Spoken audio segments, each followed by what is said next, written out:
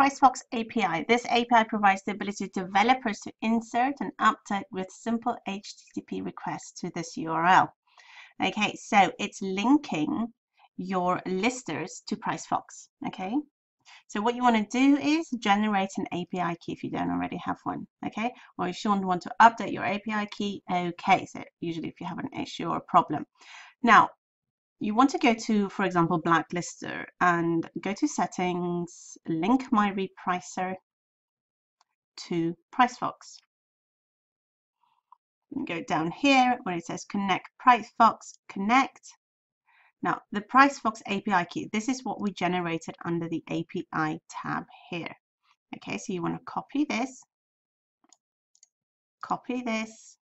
go to your auto lister, paste in, and submit. PriceFox account successfully connected.